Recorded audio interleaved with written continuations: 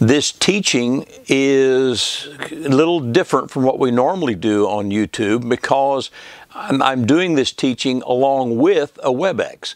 And the folks on the WebEx are over here to my right, and at times they may have questions, and we'll just see how this works tonight.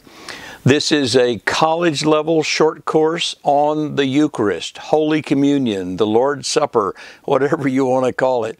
And we're talking about the memorial meal that we celebrate to honor the death, burial, and resurrection of Jesus. And this is part 2 of that series. If you missed part 1, please go to our YouTube channel, 3 Streams TV, the number 3 space Streams, STREAMS space TV, and look for Eucharist One. And while you're there, please subscribe, click the bell so that you can get notifications. Well, last time we laid the foundation, this Eucharist One teaching I'm talking about, we laid the foundation about this religious ritual that Jesus commanded us to do on a regular basis. And it's known by many names: Holy Communion, Communion, the Lord's Supper, the Great Thanksgiving, Eucharist. The term Eucharist comes from a Greek transliteration, and it just means thanksgiving. And I explained how I'm not going to get hung up on the exact name that we use, but generally you'll hear me refer to this ritual by the term that the early church fathers used, and that is the Eucharist. I explained last time and went through all of the different scriptures that talk about the Eucharist. And we also looked at what the early church fathers were writing back and forth during at least the first 350 years of the early church. And, you know, they wrote letters back and forth to one another about all kinds of spiritual things. And I think it's safe to say that the early church leaders during the first at least few hundred years of the church would be doing something very close to what the original apostles must have taught. And so one of the things they wrote about a lot was the Eucharist.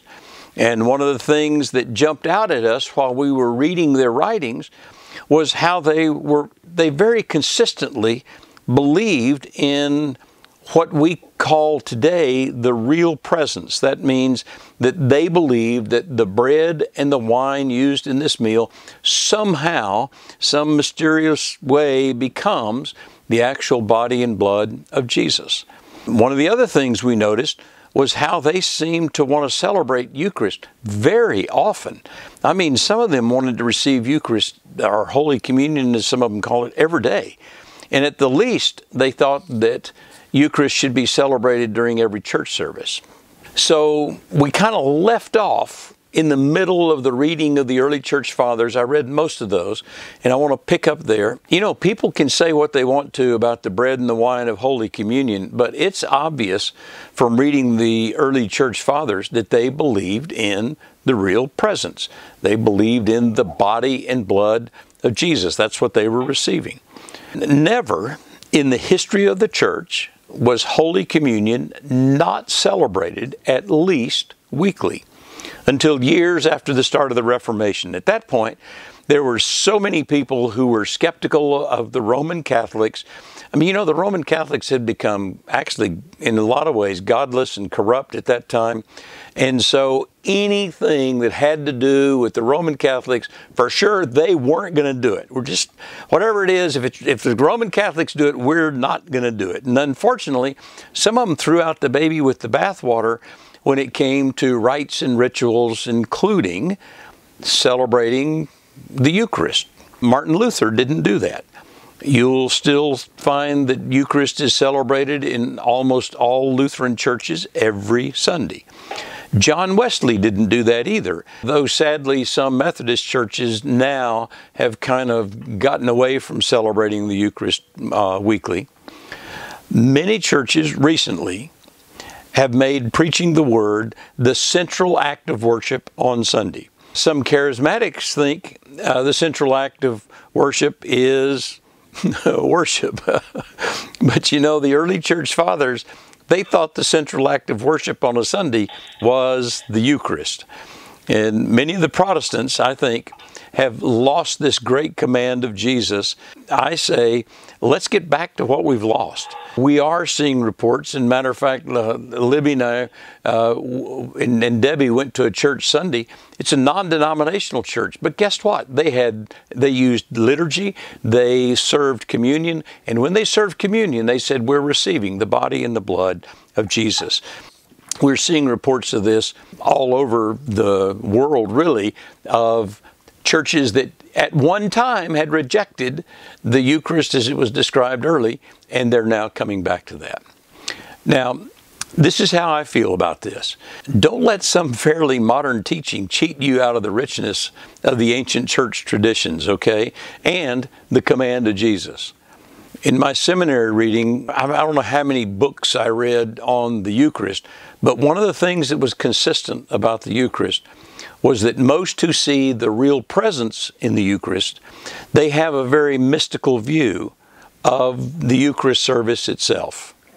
They say that the form of the service centers around a memorial meal, and that the heart of the service is remembrance, to remember Jesus and His work. But this is the mystical part. They feel like they aren't just reenacting the Last Supper. It's more like we're reliving it, or we're re-experiencing it, or re-presenting it every time we receive this meal. This is not just simple recalling. It's much like the Jewish Passover. That's why they celebrated Passover dressed for a journey and looking like they're about to leave, because they were literally reliving, reenacting this first Passover. And so when we celebrate the Eucharist, it's not just us in our building sharing a memorial meal, but all the host of heaven celebrating with us. And our table is somehow, at least many believe, our table is somehow mystically carried into the heavens, and the heavens come down to us at our table. And so the celebration is a true communion with God and man. One more detail, by the way, that comes from 2,000 years of tradition is you never take communion. You receive communion. Why? Because you do not take salvation or your redemption. You receive those. They're free gifts from God. They come through God's grace. So, in like manner, we receive communion, and I think it's a beautiful symbology that we receive it. We don't take it. Before we dive into the mechanics of the Eucharist celebration, I want to look deeper into two theoretical aspects or theological aspects of the Eucharist. How can it really become the body of Jesus, number one? And number two, what is this relationship between regularly or correctly celebrating Eucharist and healing and health? So here's the question. How can it be the body and the blood of Jesus? Turn with me to Matthew 26. Matthew chapter 26, and we're going to look at verses 26 through 28. Matthew 26:26 reads, "And as they were eating, Jesus took bread and blessed it and brake it and gave it to the disciples and said, 'Take, eat, this is my body.' And He took the cup and gave thanks and gave it to them, saying, 'Drink ye all of it.'" I must be in the King James here. Let me switch over. Anyway, drink all of it. So Jesus said, in just a simple interpretation, take His words simply, literally, "This is my body, this is my blood." He said it's actually like that. Now, I've had I don't know how many conversations with pastors and believers from some of the fairly new denominations that feel like the Eucharist is all about symbolism. It's just the bread and the grape juice, usually they take, is just a symbol of Jesus' body and blood. But you know what? That's not what He said. And so the question becomes, how can it really be the body and blood of Jesus? Well, for nearly 2,000 years, the church, most of them have just said, it's a mystery, and they leave it at that. Recently, the Roman Catholics have decided that it comes through transubstantiation. That's the big word they use. That means that the body physically becomes the flesh of Jesus, the wine physically becomes the blood of Jesus, and some even contend if you got a microscope out and looked at it, it would really be flesh and blood, not wine and bread anymore. But that's been relatively recent. For me, that's just way too weird, and so I just leave it at it's a mystery. And I don't worry about how or why it happens. I just take Jesus at His word. Another scripture is in 1 Corinthians 10. 1 Corinthians 10, verses 15 through 18. Paul is talking here to the Corinthians, and in 1 Corinthians 10:15 he says, I speak as to wise men who judge what I say. Is not the cup of blessing which we bless a sharing in the blood of Christ? Is not the bread which we break a sharing in the body of Christ? Since there is one bread, we who are many are one body. We are all partakers of the one bread. Look at the nation of Israel. Are not those who eat the sacrifices sharers in the altar?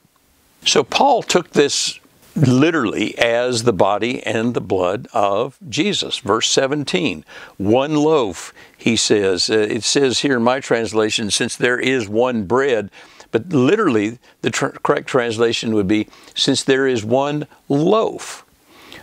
We who are many are one body, for we all partake of the one loaf. I like to use a single loaf in Eucharist for two reasons. It represents the body of Jesus as a single whole, but it's also broken to remind us that Jesus was broken on our behalf.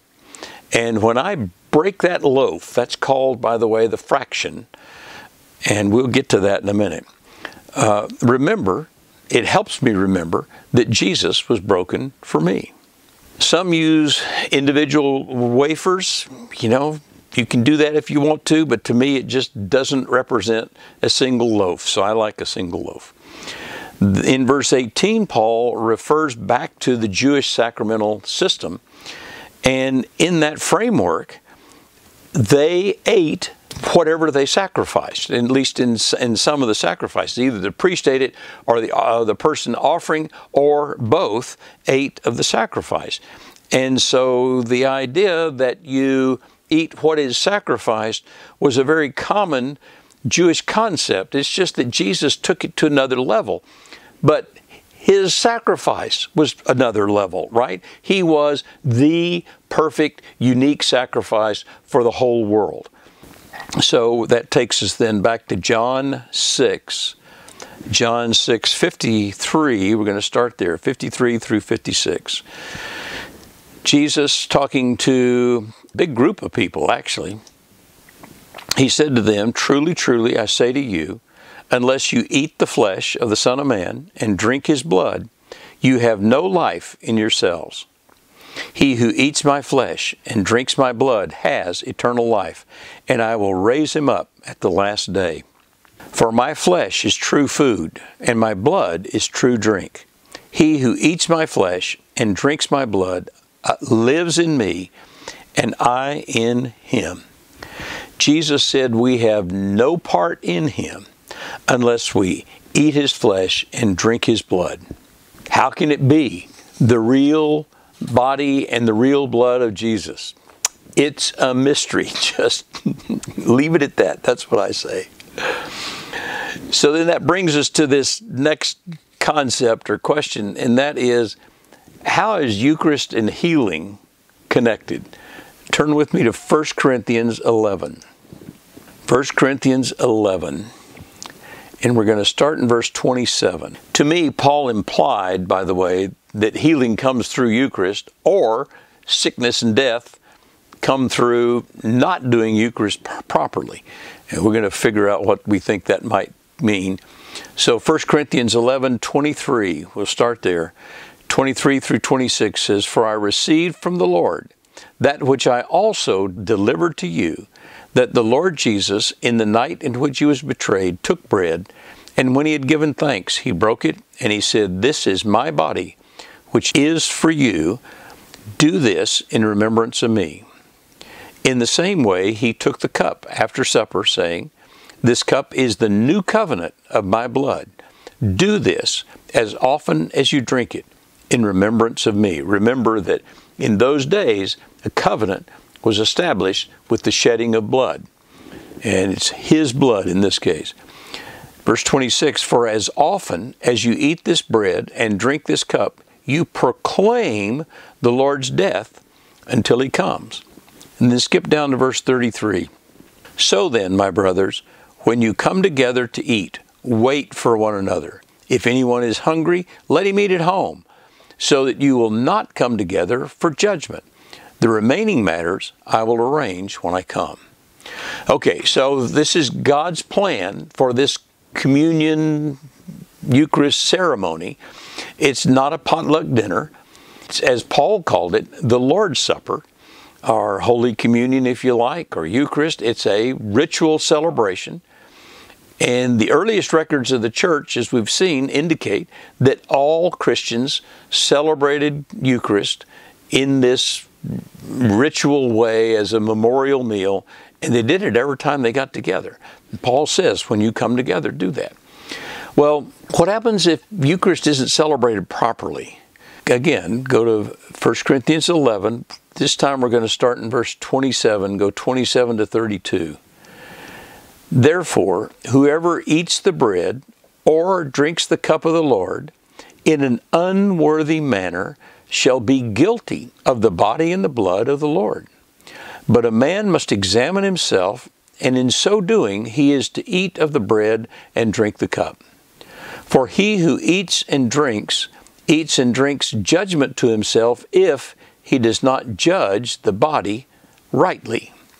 For this reason many among you are weak and sick, and a number sleep. But if we judged ourselves rightly, we would not be judged." Paul warns that sickness and death can result from not doing Eucharist properly. That's a stern warning, it sounds like. And it's similar to the warning that goes along with sexual immorality and things like that.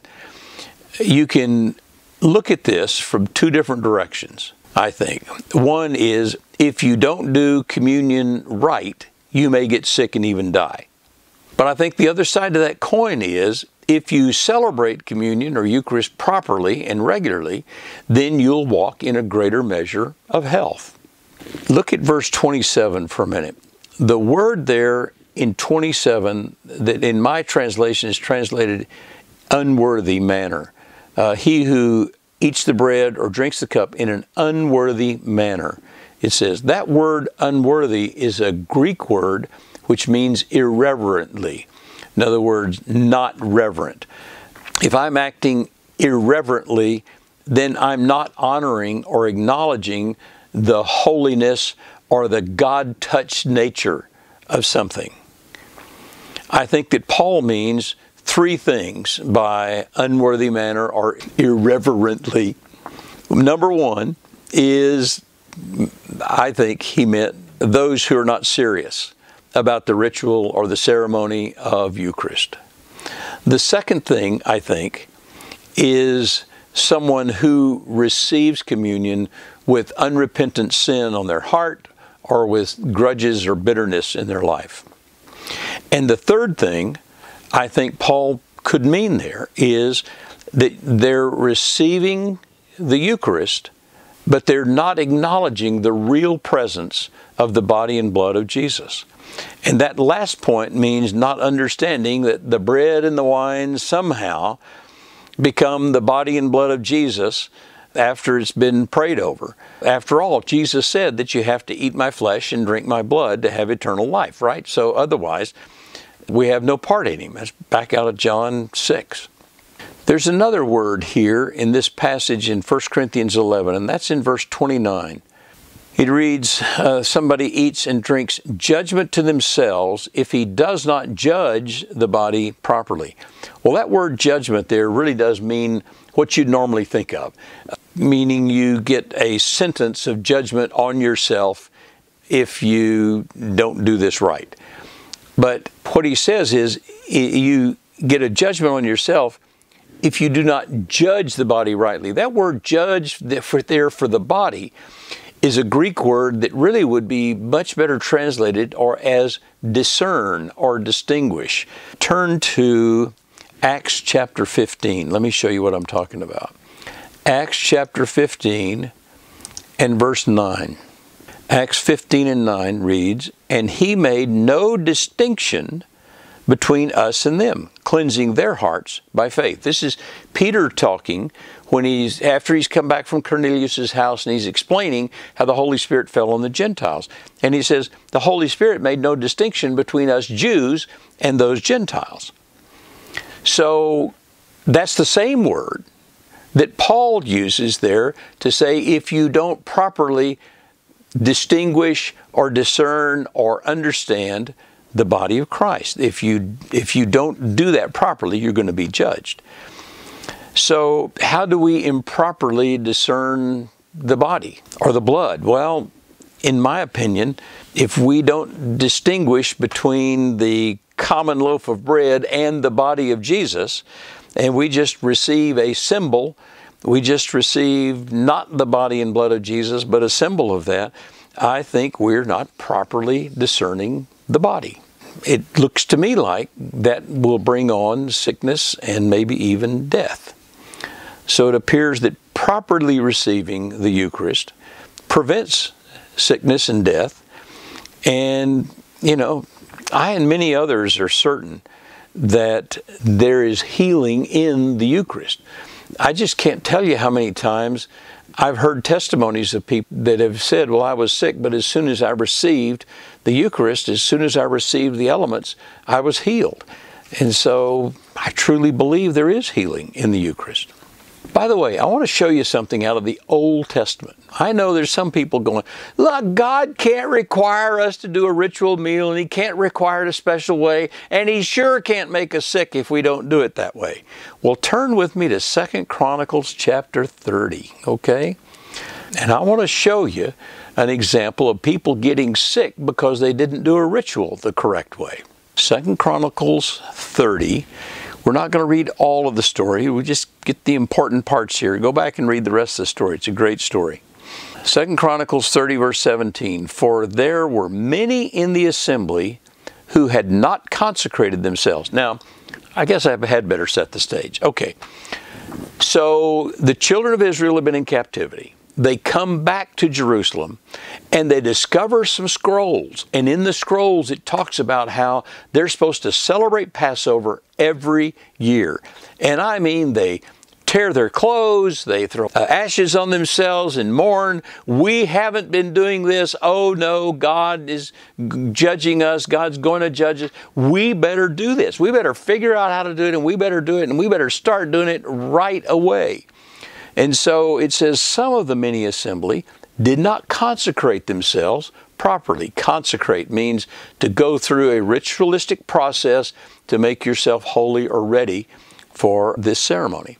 Therefore, the Levites, over this slaughter of the Passover lambs for everyone who is unclean, in order to consecrate them to the Lord. So the Levites are going to start trying to fix this. "For a multitude of the people, even many from Ephraim and Manasseh, Issachar, Zebulun, they had not purified themselves, yet they ate the Passover otherwise than how it had been prescribed.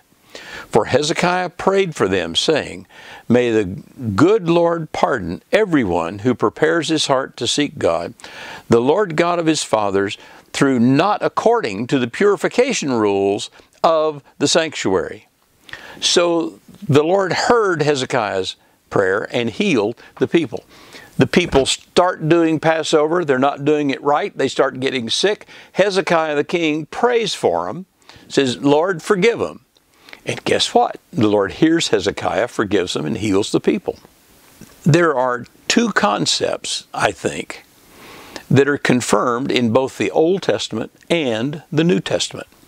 First of all, God does institute special ritual meals that we are to celebrate regularly.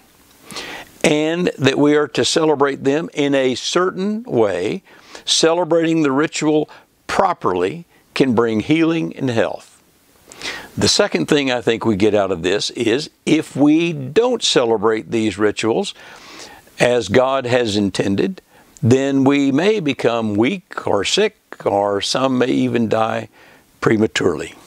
Okay, so much for the theory of the Eucharist. We covered a lot of ground there. I know that sounds harsh, what I've been saying about healing and sickness and doing things right, but I can't help but read what the Bible says. I don't want to cover over that. Any questions or thoughts up to now from anyone? Father Dan, can you give us, you said you've experienced lots of occasions where people have claimed healing. For me personally, stories make a big difference. Can you share a specific example? Heard someone was healed as a result of Eucharist? Just a couple of weeks ago on the prayer line, we do a Sunday morning service on the prayer line where we have Eucharist. And Ian, do you remember what it was? How they were sick? They had some pain somewhere. I think it was in their knee or maybe their shoulder. So we'd talked about when you receive Eucharist, receive healing. And sure enough, right after Eucharist, they come on the line and say, "Hey, the pain's gone. When I received Eucharist, the pain left." Even I think Abby was having a headache on Friday. She stopped having a headache. That's exactly right. When we got together for our Easter on Friday, Abby had a headache, and she received healing during the Eucharist.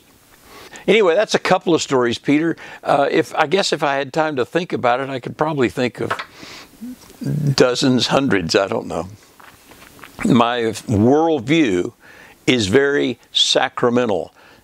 A sacrament is something that a human being does, something natural and normal that a human being does, that God comes into and turns it into something supernatural or holy. The sacrament of baptism is a great example of that. I think holy matrimony is a sacrament. Many, many things we do, we have to do something first in order to trigger or allow God to do His part. That's why prayer is so important. I think prayer is a sacrament. We pray, "Oh Lord, bring my cousin back to you." That's a sacrament. We're doing something human, asking God to do something supernatural in response. So I have a very sacramental worldview. If we appreciate that, if we understand what's there and what's behind it, then instead of just going, "Oh, we're doing communion again? Okay, this is the bread, the wine, okay, we're done now," you can really think about it. It becomes a much, much more rich experience. And I think that's what God wants us to have. Let's talk some about the mechanics of the Eucharist. And if you have a 1979 prayer book. Many different denominations use a 1979 prayer book. They all got together in 1979 and came up with some different rituals and liturgies that they could all agree to. There are going to be times I may refer to something like that in here, so you may want to have yours handy. I want to talk about the mechanics of the Eucharist, okay? Because we celebrate the Eucharist using liturgy, let's start by diving into the term liturgy. It comes from a Greek word, liturgio, I believe it's pronounced. And it's actually, liturgy is a transliteration of that word. We took that Greek word, we couldn't pronounce it right, so we just said, okay, we'll call it liturgy. The Greek word means the work of the people. It could refer to a public servant in public office, and it can mean prayers, the responses to the prayers, and it can mean the order of a service. Now, again, because Roman Catholics use detailed liturgies for all of their services, many reformers wanted to do as much as possible anything that was not Roman Catholic. And so they prided themselves on not having any liturgy. But you know what? I've known many pastors from these denominations, had meals with them. We'll talk about this idea of liturgy and, oh, we don't have liturgy in our church. yeah, tell me how your church service works. Well, you know, we start off with a prayer, and then we do the fast song. And then the next thing we do is a couple of hymns or songs, and the last one is the slowest of the bunch. And then after that, we have maybe a responsive reading of a psalm. Some will say they include a scripture reading or two by someone in the congregation. And then they take the offering, they sing the doxology, they have the sermon, and after that there is an altar call, and then just like Jesus did with his disciples, maybe they sing a hymn when they're all done. And at the end of that hymn, there's always a benediction, some kind of a blessing to send the congregation away. And, you know, so the pastor tells me all this. I go, oh, you have a liturgy, huh? Well, actually, we do have a form of service. It's printed out right here on the bulletin, what we're going to do and the songs we're going to sing and stuff. Well, the problem is they can't call it liturgy because that sounds too Roman Catholic. I'm not afraid of that, okay? I'm going to call it liturgy because that's what it is. Liturgy is of some kind, has been part of worship of Yahweh, God, from the beginning. I could probably give you 50 examples, but I'm going to give you just a couple. Numbers 10, verses 35 through 36. Then it came about when the ark set out that Moses said, "Rise up, O Lord, and let your enemies be scattered, and let those who hate you flee before you." When it came to rest, he said, "Return, O Lord, to the myriad thousands of Israel." What they're saying here is Moses said this every time the ark was moved. If you picked it up, he said, "Rise up, O Lord, and let your enemies be scattered." When it came back, he says, "Return, O Lord, to the myriads." This was the liturgy for moving the ark. Turn to Ruth 4. There are a lot of places in the Pentateuch, the first 5 books of the Bible, where you'll see that Moses or Aaron says something to the people, and then the people have a response. "Oh Lord, we're going to do what you say," or whatever. That response was probably prescribed beforehand. In other words, Moses said, "I'm going to speak to you in a minute, and I want you to respond with these words," because that's the way Jewish liturgy works. Ruth 4, 11 through 12. If you didn't know about liturgy, you might miss the liturgy in these 2 verses. All the people who were in the court and the elders said, "We are witnesses. May the Lord make the woman who is coming into your home like Rachel and Leah, both of whom built the house of Israel, and may you achieve wealth in Ephrathrath and become famous in Bethlehem. Moreover, may your house be like the house of Perez, whom Tamar bore to Judah, through the offspring which the Lord will give you by this young woman." You know what they were talking about? They were talking about Boaz taking Ruth as his wife. And so there was a liturgy for that. This is what the town elders said when somebody took a wife like that. Turn to Acts 2. Acts chapter 2, verse 42. Acts 2:42. We're going to look at a slight mistranslation in this verse. Acts 2:42 says, "They were continually devoting themselves to the apostles' teaching and to fellowship, to the breaking of bread," and my translation says, "and to prayer." But if you look at the literal Greek translation underneath this, it says they were devoting themselves to the prayers. Prayers plural with the word "the" in front of it. That refers to the Jewish liturgy. Let's go to Acts 13. Acts 13 and verse 2. Acts 13 and 2 reads, "While they were ministering to the Lord and fasting, the Holy Spirit said, 'Set apart for me Barnabas and Saul for the work which I have called them.'" Do you know what the word ministering is there? It's that Greek word liturgeo, or however it's pronounced. It's the word liturgy. So while they were doing the liturgy is what that would say in modern terms. And that's what New Testament churches do all over the world, the liturgy, at least some.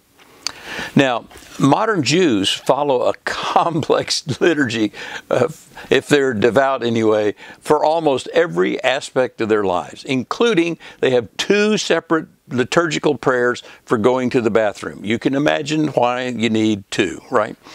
In my humble opinion, we humans are designed to worship using liturgy as a guide. We just function better that way, or God wouldn't have introduced it.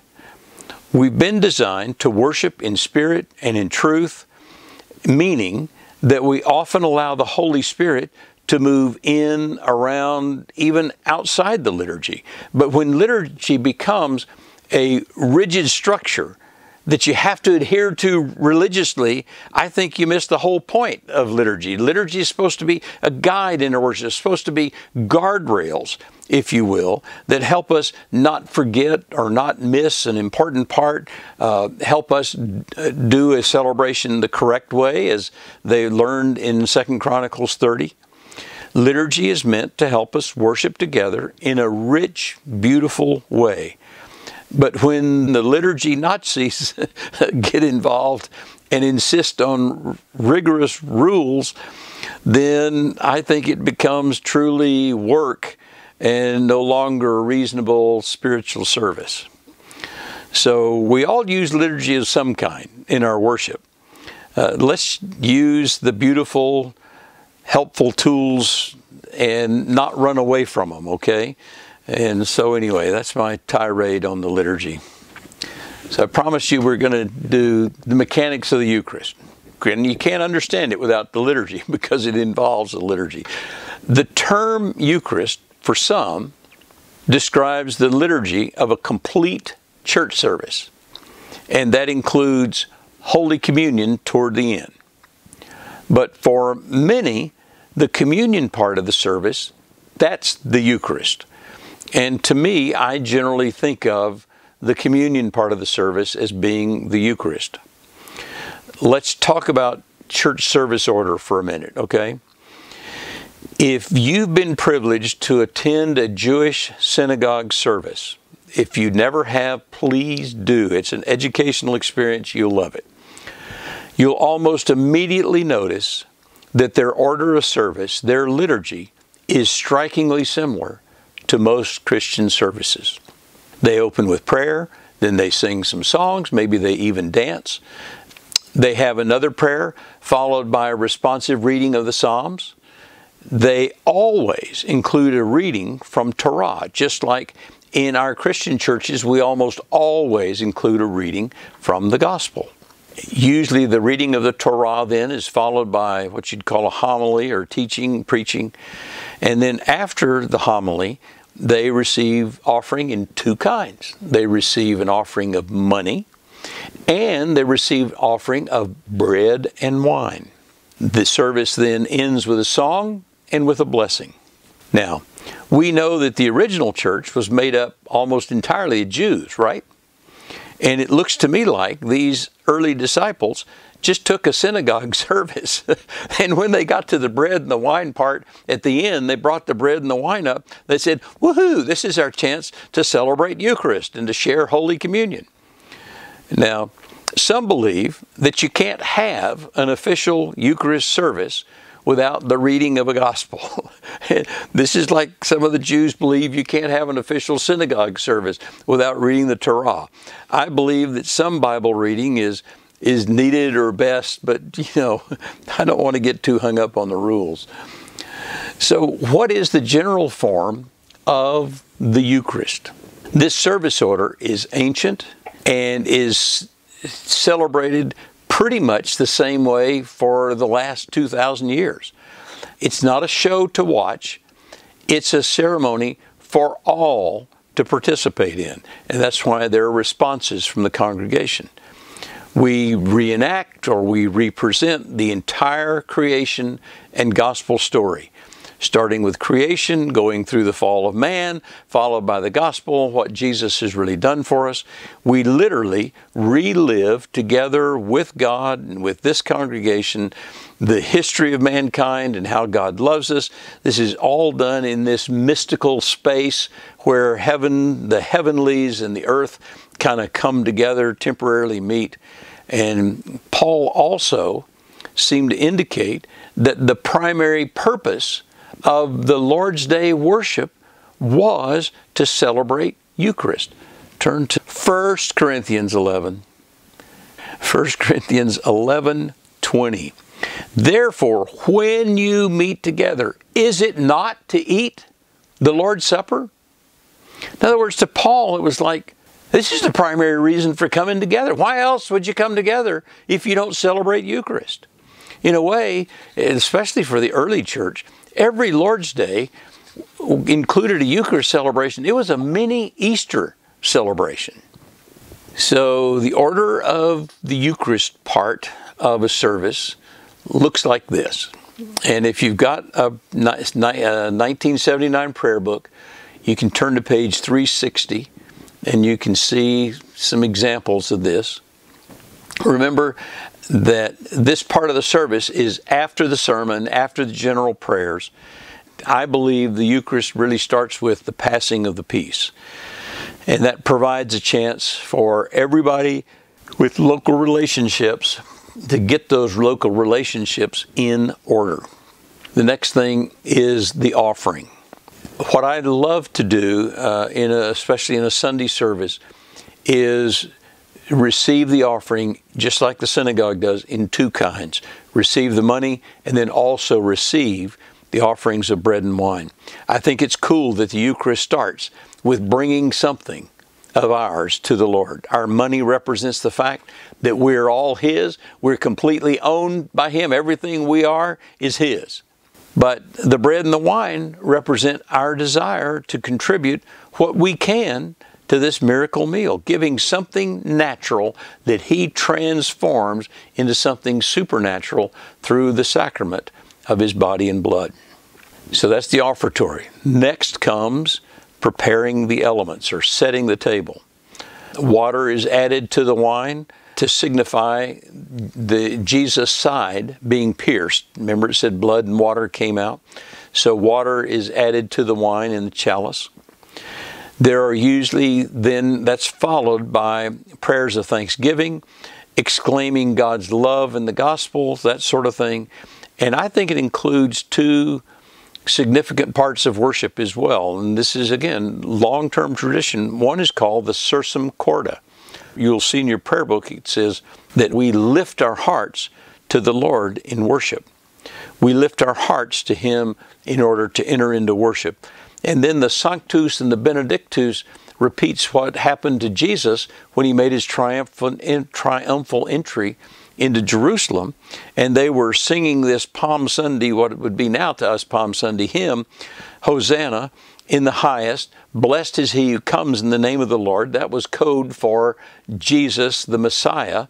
And then we join them saying that we're hailing Jesus. Blessed is He who comes in the Lord. Hosanna in the highest. We're just worshiping God is all we're doing. Giving Him thanks and worship.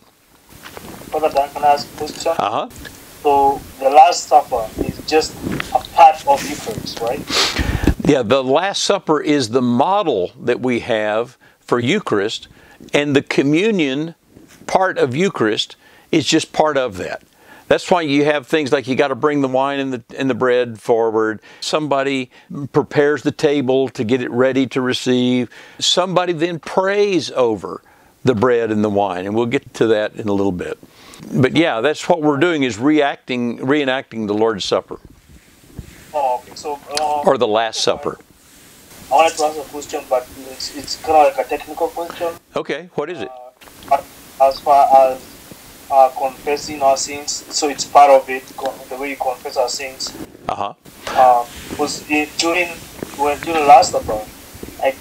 Maybe I'm wrong. Can't remember Jesus saying, "Confess your sins," so that the way we always confess our sin before we take the Holy Communion.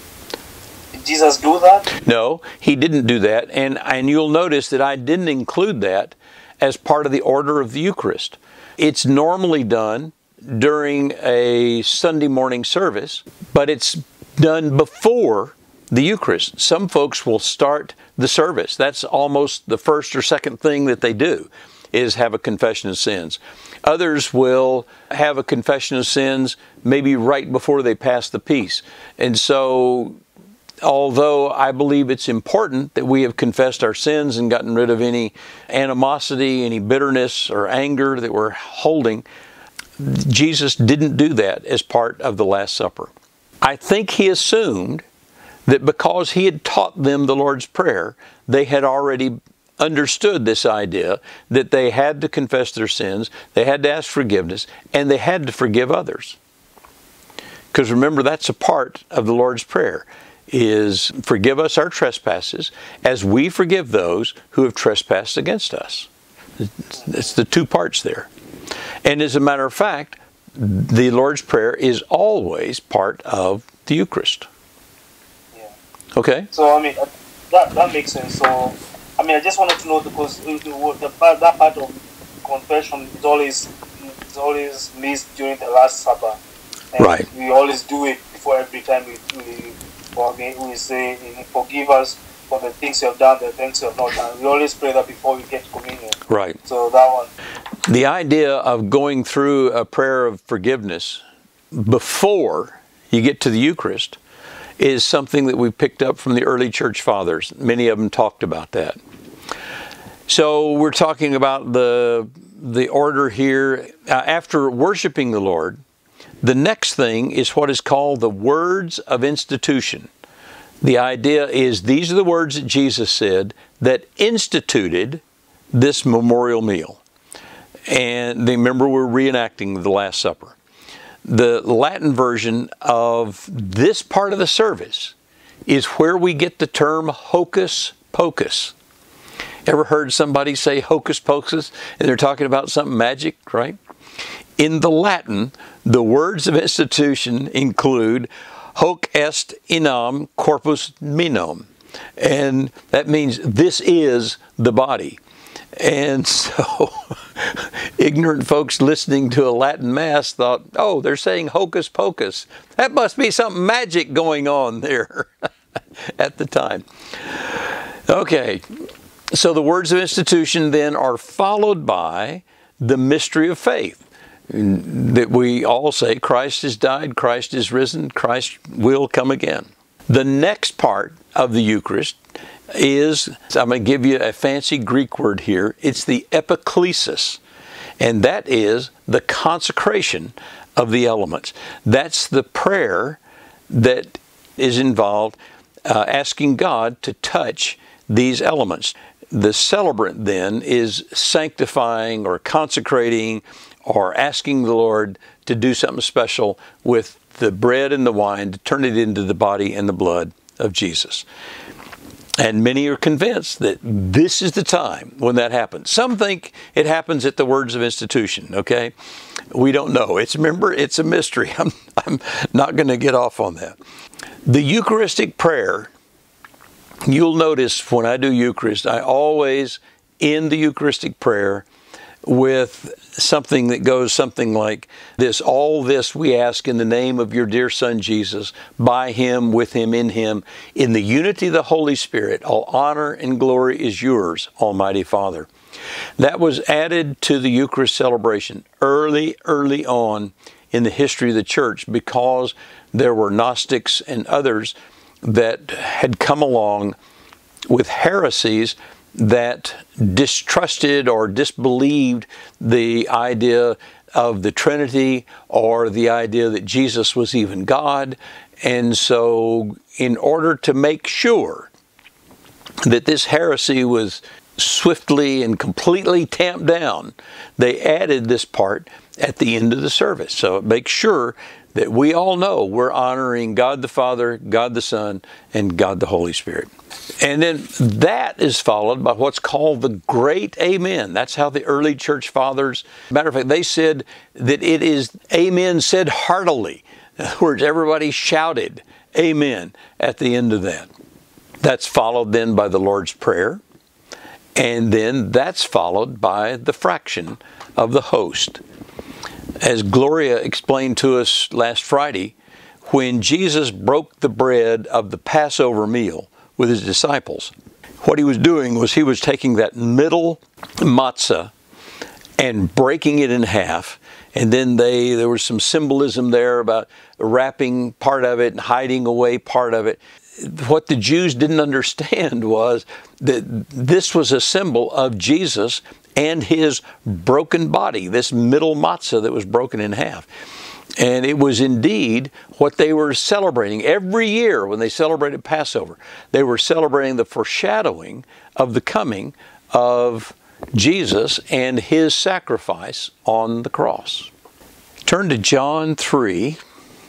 We're going to get to another part of the communion, or the Eucharist, John 3.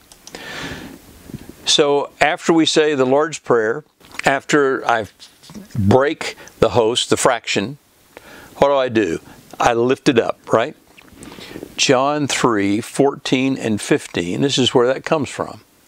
As Moses lifted up the servant in the wilderness, even so must the Son of Man be lifted up, so that whoever believes will in him have eternal life.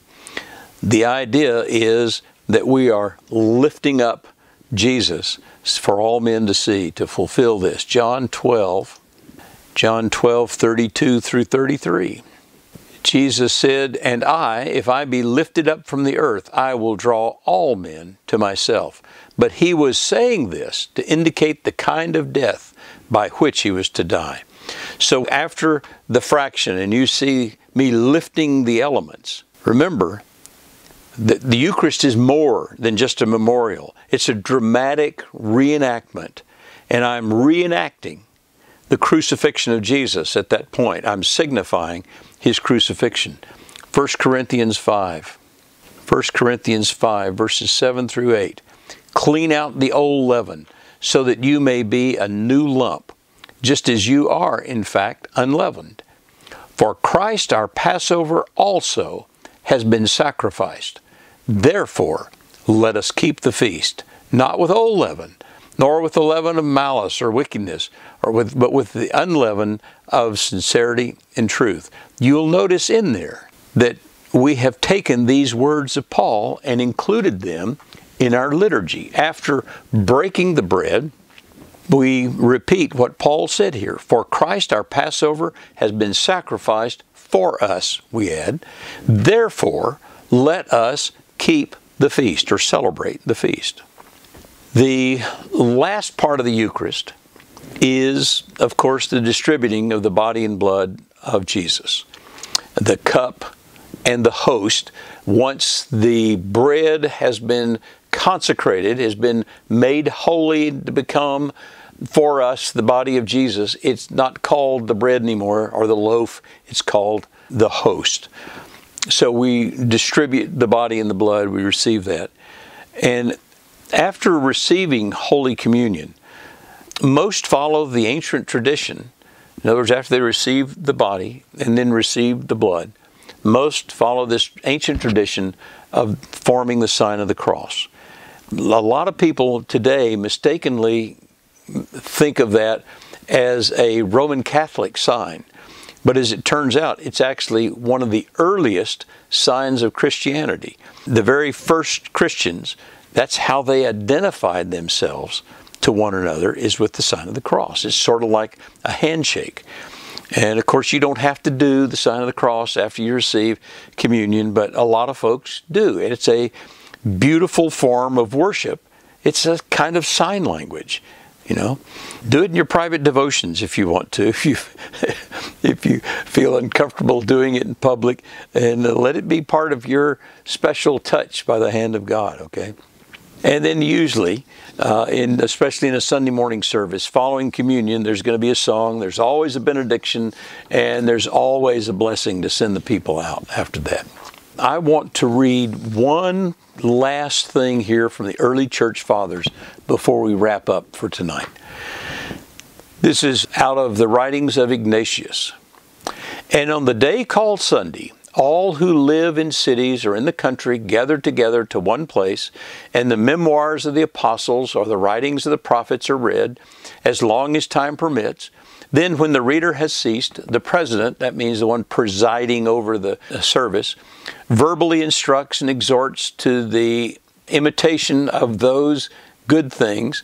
Then we all rise together and offer hearty prayers in common for ourselves and for others, and in every place that we may be counted worthy, not that we have learned the truth by our works, but also that we have found to be good citizens, keepers of the commandments, so that we may be saved with everlasting salvation. Having ended the prayers, we salute one another with a kiss. That's passing the peace, okay? There is then brought to the president of the brethren bread and a cup of wine mixed with water, and he, taking them, gives thanks and glory to the Father and of the universe through the name of the Son and the Holy Ghost, and he offers thanks at considerable length for our being counted worthy to receive these things at his hands. And when he has concluded the prayers and thanksgivings, all the people present express their assent by saying, Amen. That's the great Amen. And when the president has given thanks, and all the people have expressed their assent, those who are called by us deacons give to each those present to partake the bread and the wine mixed with water, over which the thanksgiving was pronounced. Sounds familiar, doesn't it? We model our Eucharist after the earliest church liturgies. And some might ask, well, that's just a tradition of men. Why follow it? Listen, as far as I'm concerned, if that's what the early church fathers did, I want to do that too. Am I smarter than they are? Can I come up with a better tradition than they did, these who were right there at the time of the apostles?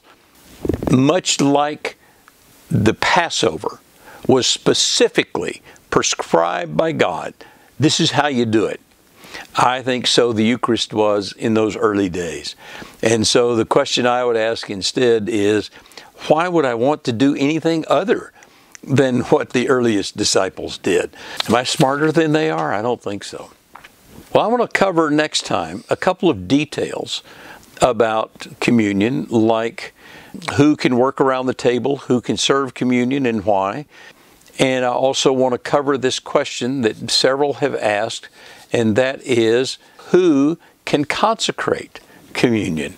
Can it only be priests and bishops, or can it be anybody? After all, we're all priests, right? We're part of the royal priesthood of God. And so we'll look at those things next time.